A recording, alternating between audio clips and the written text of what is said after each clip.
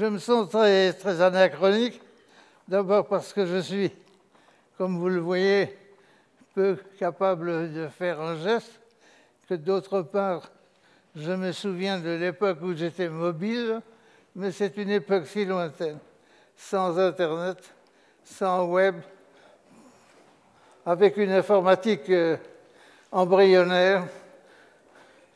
Il y a un début à tout cela, en 1952. J'étais tout juste émolu de la faculté des lettres, donc à ce titre, je me suis dit que fort de mon expérience du latin, du grec, de la philosophie, il fallait que je fasse le tour de la Méditerranée. J'ai entrepris ce tour en découvrant très vite que le souvenir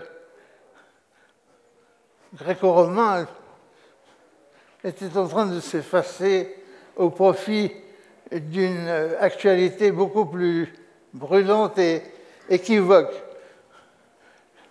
L'État d'Israël venait d'être créé, le monde arabe commençait à s'agiter.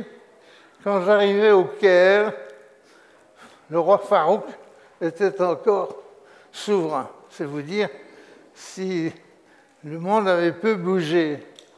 Mais j'ai découvert tout de suite un personnage tout à fait singulier qui,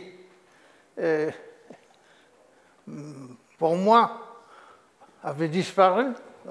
Or, il était vif. Il s'appelait Abdelkrim. Et c'était lui qui avait, dans les années 20, agité le Rif marocain, espagnol et français, avec pour adversaires Franco et Pétain. Or, il se trouvait au Caire. Et pourquoi donc? La France l'avait déporté à l'île de la Réunion, avait jugé bon, la guerre finie, la guerre mondiale finie, qu'on pouvait rapatrier le vieillard. Avec une certaine présomption, la France a jugé même qu'elle pouvait utiliser le canal de Suez. Inutile de préciser que l'Égypte a libéré Abdelkrim, qui a fait de sa maison le lieu de rassemblement des jeunes nationalistes nord-africains.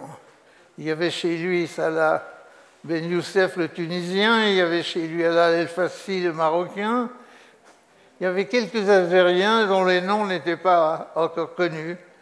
Ben Bella n'était pas encore arrivé au Caire en 1952. J'ai continué ma route et je suis arrivé, bien sûr, en Algérie à un moment donné. Et là, j'ai fait deux découvertes. D'une part, chose que j'ignorais complètement, c'est que le 8 mai 1945, un massacre épouvantable a ravagé le Constantinople. Ce massacre épouvantable était le fait des ultras locaux qui n'avaient pas toléré que les Algériens utilisent des drapeaux algériens pour fêter la victoire sur l'Allemagne nazie. Ces célébrateurs étaient aussi de ceux qui avaient combattu les Allemands avec les forces françaises libres. Il y avait parmi eux Ben Bella, décoré de la médaille militaire par le général de Gaulle soi-même pour avoir sauvé son capitaine et ramené l'homme dans les lignes. 1945, c'est donc un désastre. Il y a 40 000 morts. On n'en parle pour ainsi dire pas. L'euphorie est totale dans le monde.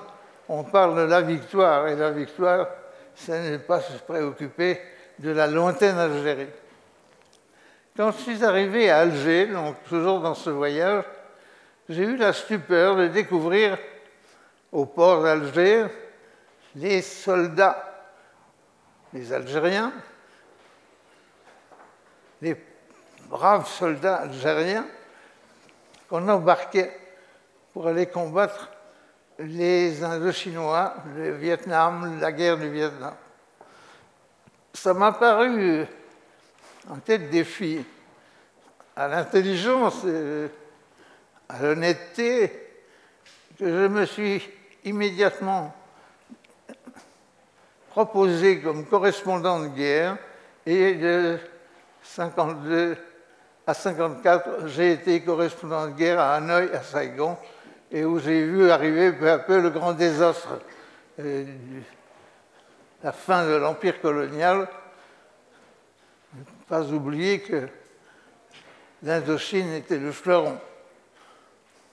Donc je me suis dit que j'allais désormais me préoccuper plus de l'Afrique, où subsistaient sur la carte tous les pays européens avec leurs possessions. Nous étions en 1954. Le monde arabe, comme il se doit, s'agitait. Un homme nouveau était apparu qui effrayait la chronique. Il s'appelait Nasser. J'ai commencé à fraterniser avec les Algériens. Les Algériens qui, en 1954, se sont réunis surtout à Berne parce qu'il y avait le championnat du monde de football et qu'à la faveur du football, il passait plus ou moins inaperçu. Et pendant plusieurs jours, il y a eu conciliabule en Suisse et c'est la première fois que la Suisse se trouve associée à l'affaire algérienne. L'amitié est venue, peu à peu, ces gens sont devenus des intimes. Certains même. Le parrain de mon fils, par exemple, Boularouf, très connu pour avoir été un des négociateurs, et naturellement Ferhat Abbas, Krim Belkacem, Boudiaf, Ahmed. Les Français ont été assez impressionnés que j'ai acquis la confiance des Algériens et qu'en particulier ceux-ci me fassent confiance au point de me dire des choses que j'ai su avant d'autres. Du coup, des amis français très chers se sont trouvés volontaires aussi pour servir d'intermédiaire et commencer à ce que nous fassions ce qui est devenu un rôle de go-between, mais du go-between laborieux parce qu'il y avait des adversaires farouches, des adversaires très pervers. Je vous en donne un exemple. Lorsque nous avons réussi à faire venir les Algériens, 2 Algériens à Melun en 1960, on leur a donné le texte des entretiens proposés. Et ce texte n'était pas celui que les Algériens avaient avec eux. À Tunis, le dispositif habituel, le service de presse de l'AFP, avait donné comme texte la fin des combats, virgule, la destination des armes, virgule, le sort des combattants. Et quand les Algériens se sont trouvés à Melun, on leur a dit que ce n'est pas du tout le texte officiel. Le texte officiel, c'est la fin des combats, 2 points, et on ne va pas discuter d'autre chose que du sort des combattants et de la destination des armes. Impossible d'avoir une discussion politique. Et cela a duré beaucoup, et beaucoup, croyez-moi, dans la multiplication des contacts, dont certains ont peu à peu amené à une solution. Il est significatif que la Suisse s'est trouvée mêlée à cela d'une façon bizarre et souvent ignorée. En 1957, le procureur de la Confédération, M. Dubois, a été convaincu de livrer aux Français les écoutes de l'ambassade d'Égypte. À ce moment-là, les Algériens, évidemment, avaient toute leur logistique qui passait par l'ambassade d'Égypte. Et donc, autrement dit, peu à peu, ils étaient révélés alors qu'ils se croyaient à l'abri. Le procureur confondu s'est suicidé. Le ministre des Affaires étrangères de l'époque, Max Petitpierre, qui essayait justement d'établir des contacts avec les pays arabes, en particulier avec l'Égypte, a été bouleversé et il a estimé que la Suisse devait jouer son rôle dans cette laborieuse conjoncture. Ce qui fait que nous avons eu les bons offices, comme vous savez, et même une extraordinaire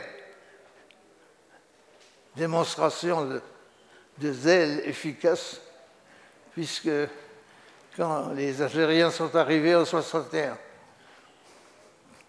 et puis que la conférence interrompue a repris en 62, la Suisse n'avait pas hésité à mettre en place des batteries antiaériennes pour protéger les Algériens. Et je dois dire que l'émir du Qatar, qui avait prêté sa maison, n'est pas encore revenu de l'état du jardin où on a tellement accumulé les travaux d'art que la Gestapo et la Wehrmacht n'auraient pas passé ce mur. Voilà un peu ce que je voulais vous dire, en ce sens que c'est parce que la confiance de personne à personne a joué. C'est parce qu'on est arrivé à ce que la parole donnée et le face-à-face jouent à un moment où il n'était pas question d'utiliser d'autres possibilités. Vous pensez bien qu'on était loin de l'informatique, qu'on était loin de l'Internet, qu'on était loin de la recherche d'informations. Quand, à l'époque, j'ai écrit un livre qui s'appelait « La Révolution algérienne », le général de Gaulle, qui n'était pas encore revenu au pouvoir, mais qui écrivait ses mémoires, a reçu le directeur de Plomb, l'éditeur, et lui a dit « Il y a un petit jeune homme qui a cru bon d'écrire un livre, il ne veut pas l'appeler la rébellion algérienne, il veut l'appeler la révolution, la révolution. » Alors de Gaulle a dit « La révolution ? Oh, si ça peut lui faire plaisir. » Voilà un peu ce que j'ai essayé de vous dire dans le temps imparti.